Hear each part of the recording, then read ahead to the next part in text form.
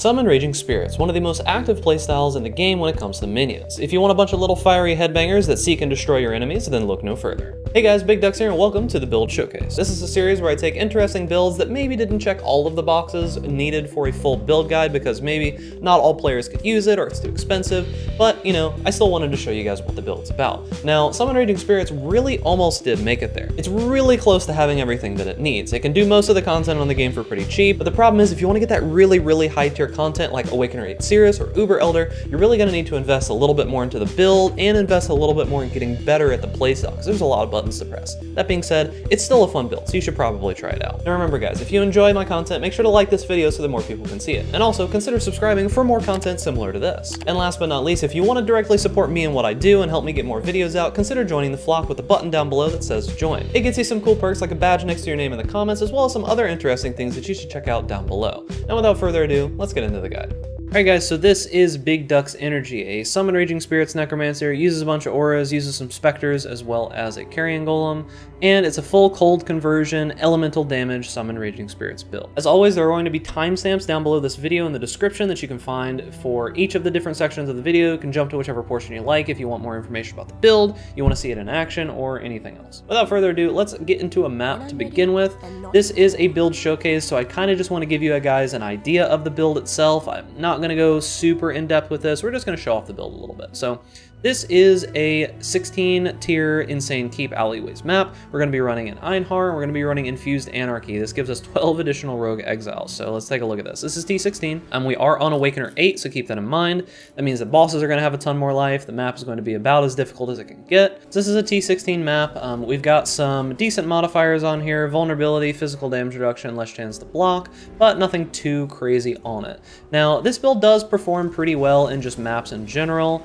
You don't have to worry too much about that. It's relatively safe. You've got some good defensive mechanics on it. You've got some good offensives on it. You do have to press quite a few buttons, and we're going to start seeing this ridiculous amount of Rogue Exiles here soon.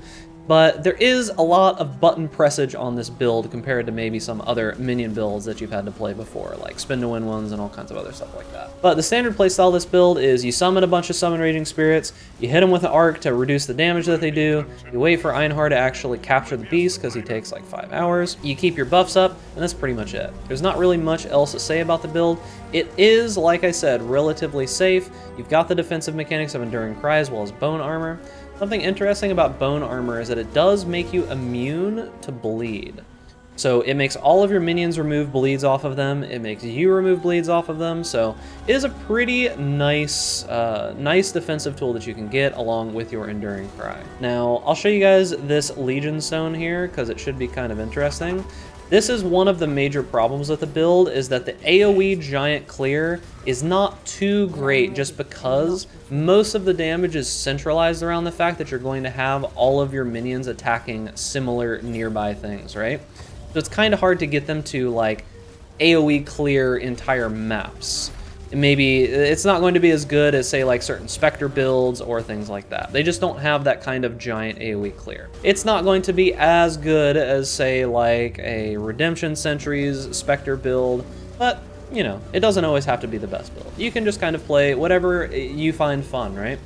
I said this quite a few times, but I value fun over most other things in this game, and this build's fun to me. So going from this, we're going to fast forward to the boss. It shouldn't be too far away here, but we'll jump to there in just a moment. Alright, so the boss is right around the corner here. Now, one thing about this build is that if you really do want to get the most single target damage out of it, I would say that you want to swap out your melee splash for another damage gem, right? Which I'm using elemental damage with attacks. I'm actually going to show you guys the damage with elemental attacks so that you can see kind of what the build is capable of. The single target damage isn't amazing, right? It's not the best in the game by any means, but whenever you're doing a very difficult boss like Cirrus or one of the Guardians or something like that, I would definitely recommend that you swap out to the single target setup. So let's get into here. You're basically just going to summon all your spirits, you're going to keep them cursed, you're going to keep your bone offering up, and that's pretty much it. Just keep them cursed, keep the spirits out, and they'll do pretty decent damage, right? Like, he died relatively quickly. The build does a couple million DPS when he got everything going. It's not too bad.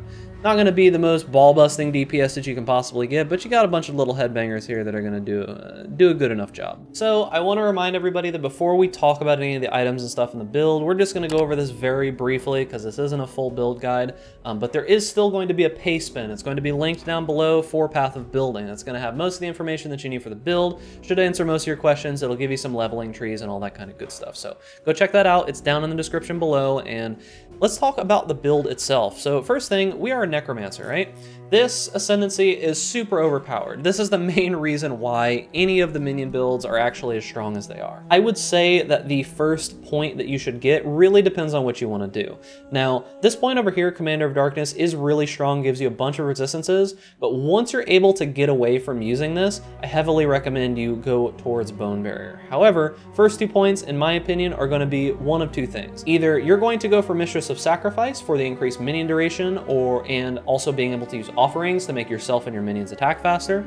Leveling up, you'd probably use Flesh Offering for this, or you can immediately go down here towards Mindless Aggression, grab the movement speed, damage, and attack and cast speed, and then grab Unnatural Strength. This is a huge damage buff. It gives +2 to level of all minion skill gems. That means it gives +2 levels to your Spectres, your Carrion Golems, and your Summon Raging Spirits. My personal suggestion for the average player is go here to Mindless Aggression, then to Unnatural Strength, then grab Mistress of Sacrifice, and initially while you still need Resist, come and grab Commander of Darkness, and then later on transition into Bone Barrier once your resists are set. Pretty much it for the Ascendancy.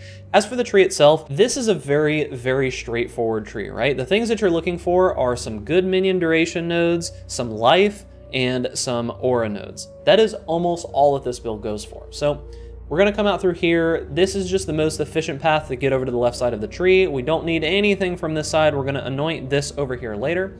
But you come out, you grab some minion duration. This is really going to help you with keeping your Summon Raging Spirits alive. It gives them a chance to refresh their duration when they hit a unique enemy. It also just gives you some minion duration. This is one of the first nodes that you should go for. And then also grab some regeneration and some life here. Come up to here, grab some life and chaos resist. You can come down here, skip these immediately at first because you're not going to need them for the auras.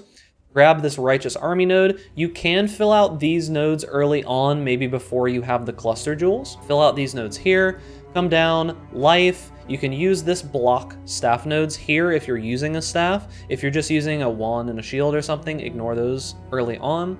Come down, you're going to come over here and you're going to grab Glancing Blows as well as all of this life. Glancing Blows is super strong. While this is still on the tree where it is and not nerfed from its current iteration, use this thing all the time. It's so powerful. Blocks remove all damage, and then this only takes it half of the way. So you're going to have a doubled chance to block, and you're only going to take 50% of the damage from the blocked hit. Then you can come up into here. Grave Pact and these nodes right here are very strong. They give you all of the accuracy that you need for the build, as well as some damage. Come up here, grab some life. Come over here, grab some life. Come over here, grab some life, some life, some life, and then call to arms. This is going to allow us to use our Enduring Cry instantly. You should pick up Enduring Cry very early. This is a very, very powerful skill. You should use it on most of your builds. It doesn't matter what build you're playing. Any life build, you should be picking up Enduring Cry. That's it for the tree. Pick up jewel sockets as you obtain good jewels. Life, resists, and minion damage nodes are what you're looking for on here. The node that says minions deal 17% increased damage if you've used the minion skill recently, that modifier is super powerful. You should get it on like all of your jewels if you can. I've got it on pretty much all of mine. And then added damage is also good. That's pretty much it for the skill tree. You can see that I do have this anointed right now for mana issues, but you can get this anoint, Ravenous Horde. It's a lot cheaper. It doesn't require a golden oil.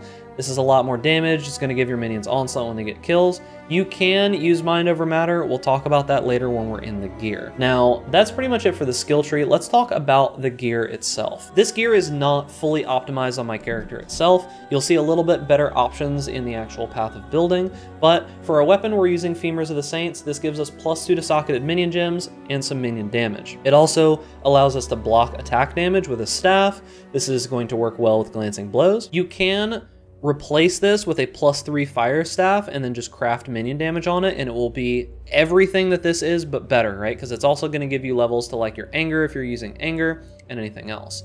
A +3 fire staff with minion damage crafted on it would be really, really good. However, you can't even go as far as doing like a +2, +3 staff, elder staff with fortify on it. You'll see one of those in the path of building, and that would be ridiculous for this build, right? Absolutely insane. As for the chest piece, we use Sakawal's Nest. Now, we used to use Victario's chest piece when we were initially trying this build because we were doing more auras.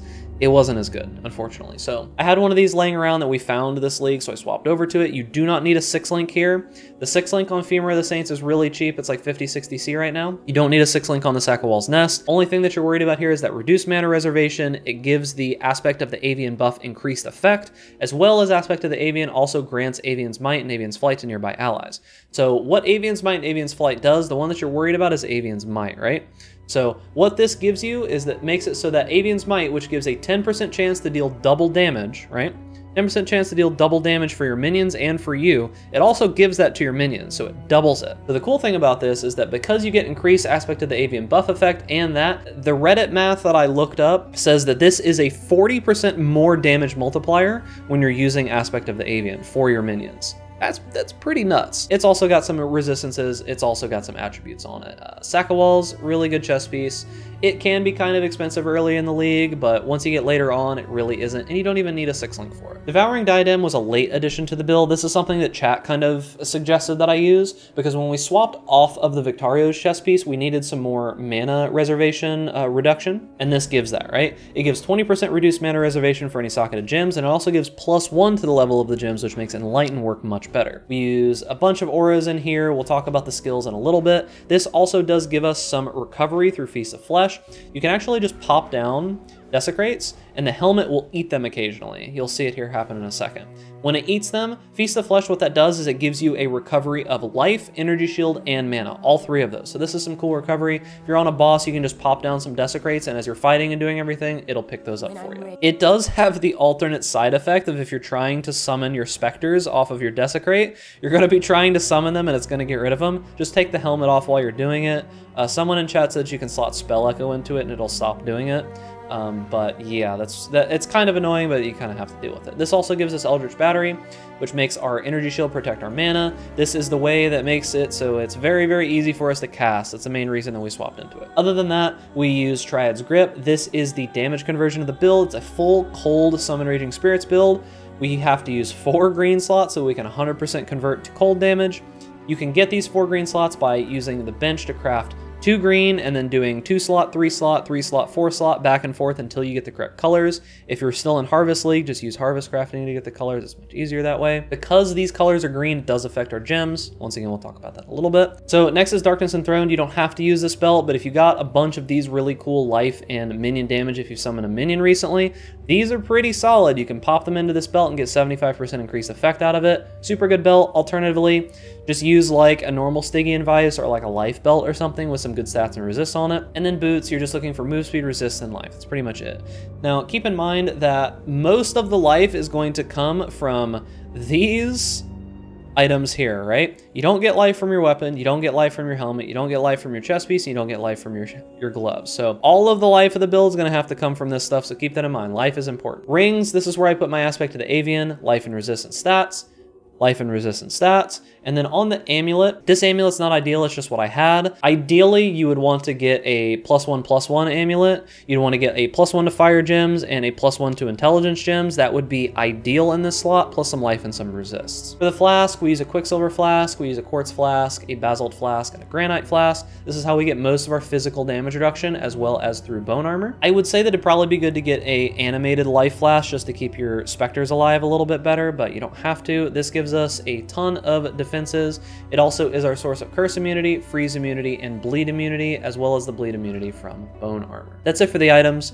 Let's talk about the actual skills themselves. So skill-wise, this is a minion build, so you can expect to be very, very tight on slots. So initially we're going to be using Summon Raging Spirit as our main summon. We're going to be using Raised Specters as an additional summon, and also a Carrion Golem. All of these are super important. You can add in a Animated Guardian if you want to, if you really want to stretch the slot super thin, but Animated Guardian requires you to have a bunch of items. I don't personally recommend it, but it is a ton of damage. Keep that in mind. I'll put some Animated Guardian items in the path of building. Talking about our links, let's first start with Summon Raging Spirit. So as I said in the map earlier, you'll see that we have elemental damage with attacks here. This is swapped out for melee splash while you're clearing, so I'm going to go at this as if we are doing clearing, okay? So swap out that melee splash for elemental damage with attacks, or damage on full life if you want to. Summon Raging Spirits, this benefits heavily from actual gem levels, so +2 from items, +2 from our global modifiers. This would be even better with the correct amulet and the correct staff.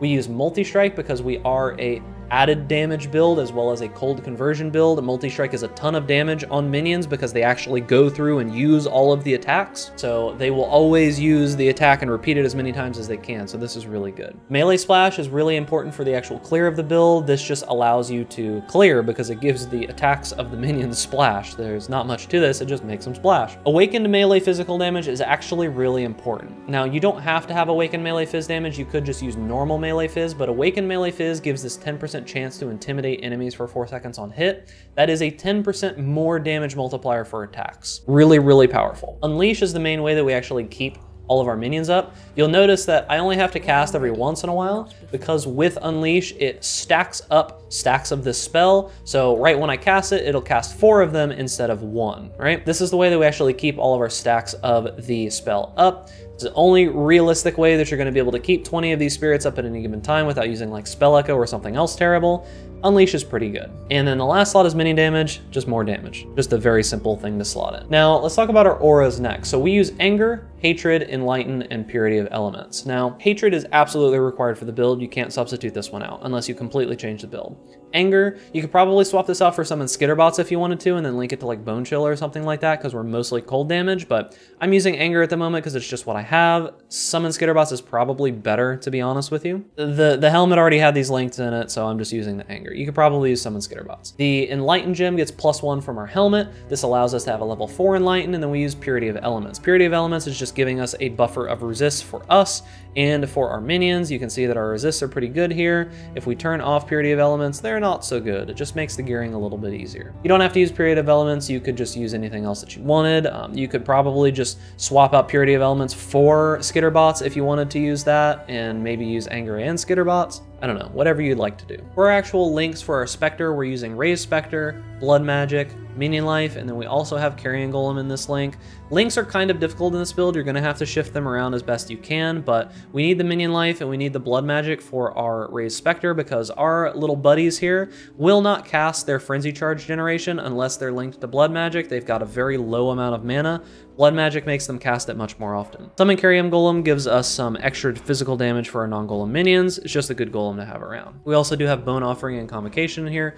Bone Offering gives us a source of block for us and our minions, and also some recovery for our minions. This keeps them alive. And we also do have Convocation just to keep our minions near us at any given time, to pull them out of like enemy damage spells, and to just give them a bit of regeneration. Convocation is really good. Now our gloves kind of limit the movement skill that we can use because we got to make use of these green slots somehow, right? So our movement skill is actually Dash linked with Second Wind, and that is because we need to use those green slots.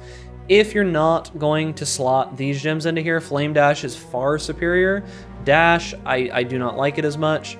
It is good, but not my favorite. We also use Desecrate. This is a way for us to get our offerings going, as well as a way for us to be able to summon our specters if they die. I'm using a portal gem because I'm lazy. And our last links are going to be Enduring Cry. This is just an easy add-in to the build to give you a bunch of regeneration. And then we're going to be using Arc, Elemental Weakness, and Curse on Hit. Now, this works out well with our Elemental Equilibrium. Our minions do all fire and cold damage, and the Arc is only hitting for lightning damage. So that means that when we're hitting the enemies, they are gaining less resistances to fire and cold, which is the main kind of damage that we do. You could swap out Arc with Stormbrand if you wanted something easier for bosses. I prefer Arc just because it hits more enemies at once. This also curses with elemental hit weakness, causing enemies to have a little bit less elemental resistances once again. That is pretty much it for the skills itself. Pretty much it for the build itself. It is a complicated build when you're actually in it. You've got a full rotation of spells that you have to use. You have to keep up Bone Offering. You have to keep up your Summon Raging Spirits. You have to keep recalling your minions back to you, keep up endurance charges, you have to spawn desecrate, do the thing, you have to use the zap on the enemies to keep the curses on them and everything. So if you want to build that skill level does matter, this might be the one for you. And that's Summon Raging Spirits, a really fun build that maybe doesn't check all of the boxes that I needed to make a full build guide for it. I wouldn't recommend it for every single player, but it is still a really, really fun build. I recommend that you try it if you like minion builds and you want something a little bit more active. So remember to like the video if you enjoyed it, subscribe to the YouTube channel for more content similar to this, and stay safe out there in raid class, and I'll see you guys in the next video.